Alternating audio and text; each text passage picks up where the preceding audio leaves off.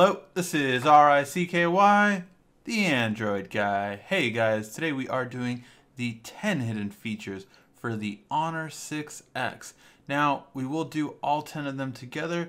If some are really good and really popular, we'll actually split those up into individual videos. So, make sure to stay tuned, get your Honor 6X ready, and find out the best 10 hidden features on this really good phone for a really good price. Now for the first hidden feature, it's definitely an important one, although it's only semi-hidden. It is the more settings for your home screen. Now most people just pinch to zoom on a home screen in order to do widgets or wallpapers, but with this phone, you can actually take it one step further and go to more settings. And this has two really big important ones in my opinion, and that is rotate, auto rotate, as well as home screen loop. You also have some fun ones like shake and auto align, or even home layout, designing the actual layout of how many apps you want in a row. But with this, I can allow myself to always loop, which I have to have on my Android phone, so I love that feature, as well as rotate the actual home screen. Again, this does not come default outside of the box, but it's a really helpful feature that you can unlock once you find this hidden area.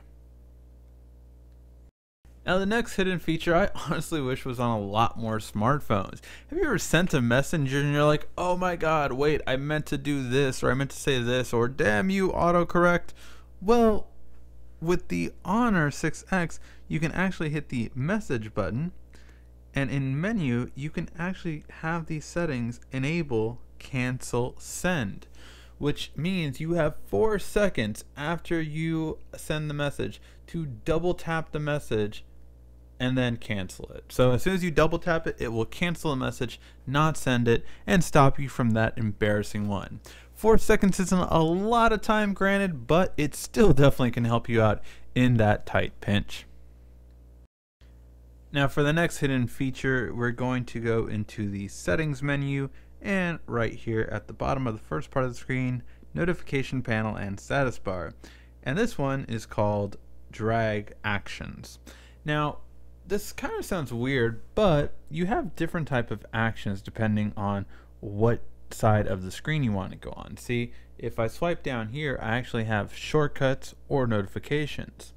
And by default, how this works is if you have notifications, it will go here by default first, and if you don't have notifications, it will go by here. But what if you want to know what you're doing? Well, then you can actually determine the drag position. So you can actually go left for notifications or right for shortcuts. So you can choose which way you prefer. The smart selection does by default no notifications, goes to widgets over here, or shortcuts rather, and you have on the left side notifications.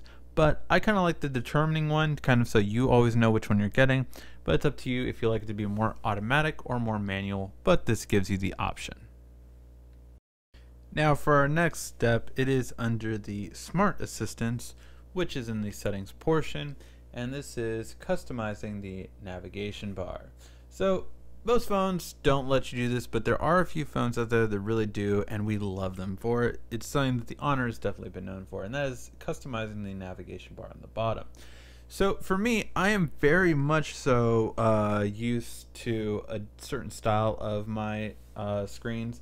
I actually like the screen layout to be like this, so home and back. That's how I like it. However, stock Android has this back, home, and multi, so it depends on how you like it. But not only that, you can customize which way you like it, but then you can also customize it with this, meaning you can have a next part for opening your navigation panel, so I can just tap this, I don't need to reach to the top, and I can always pull down the navigation.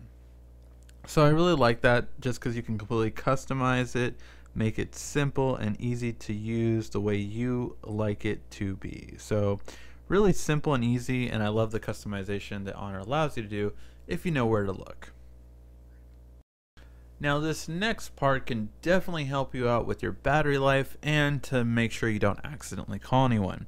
It's under the Smart Assistant, and it is touch disable mode.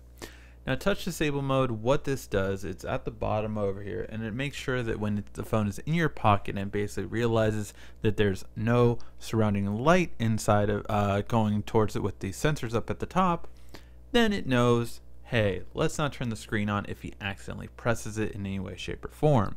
This is really important, of course, because it makes sure that your phone screen isn't constantly being hit on while it's in your pocket or in your purse, and of course, you have the ability to make sure that you're not actually dialing someone or anything along those lines.